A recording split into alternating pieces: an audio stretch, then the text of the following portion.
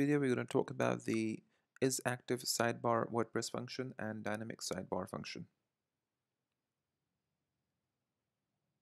So if you go to if you go to the codex, you can see that this function is defined here, isActiveSidebar, and it takes a parameter called index.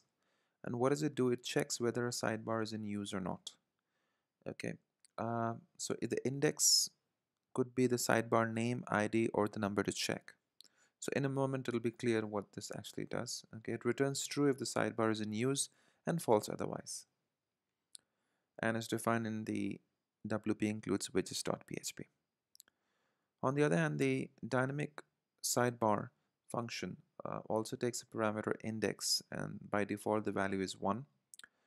And it goes ahead and displays the dynamic sidebar. So this one checks is active sidebar checks if the sidebar is active, and the dynamic sidebar goes ahead and displays that sidebar, the sidebars. Okay, so if your theme specifies the ID of the name parameter for its registered sidebar, you can pass an ID or name as index parameter. Otherwise, you can pass a numerical index to display the sidebar at that index. So by default, it is sidebar 1, okay, or sidebar. So what this value is basically, if you go to your uh, dashboard, your backend, and if you check this footer, and if you inspect element, okay, so over here, okay, you see that there's nothing active over here, which means, there are no sidebars inside of this currently. Okay, so if I go ahead and drop one of these over here, okay, let's say we name it as cat and we save it. Okay, you can see that we have this sidebar 2 active now. Yeah, let's refresh the page.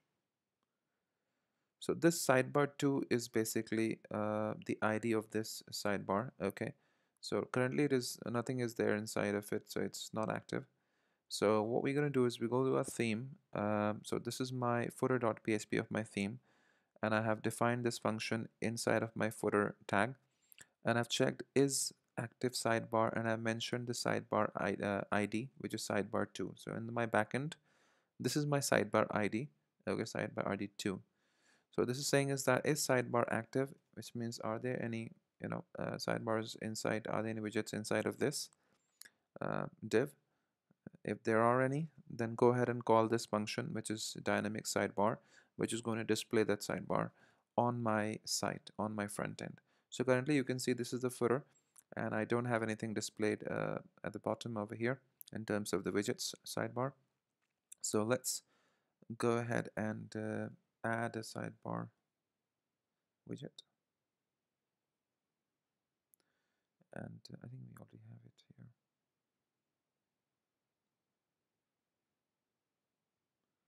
Yeah, just name it, save it. Okay, and now if you go ahead and refresh, you can see this sidebar widget has been added, and that is added only because of this dynamic sidebar function. So now this function will return true because this sidebar 2 ID of the sidebar 2 ID is active now. We've got one of these inside. Okay, so this will be active now, and hence the dynamic sidebar is going to display the widget sidebar widget into the footer now. If I go ahead and comment out this function and then check, one second.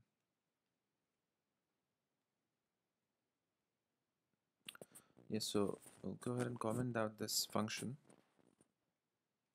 and then go ahead and refresh. You can see that this widget, the sidebar widget, is gone now.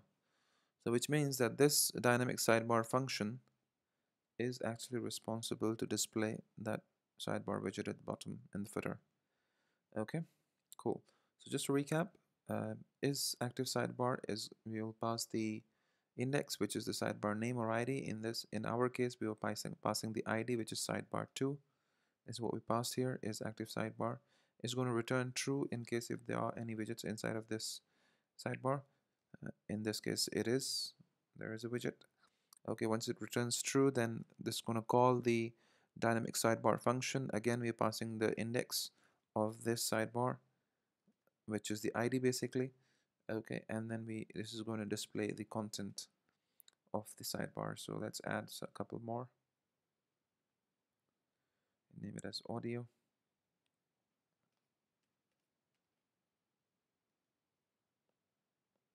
and save it. Refresh the page.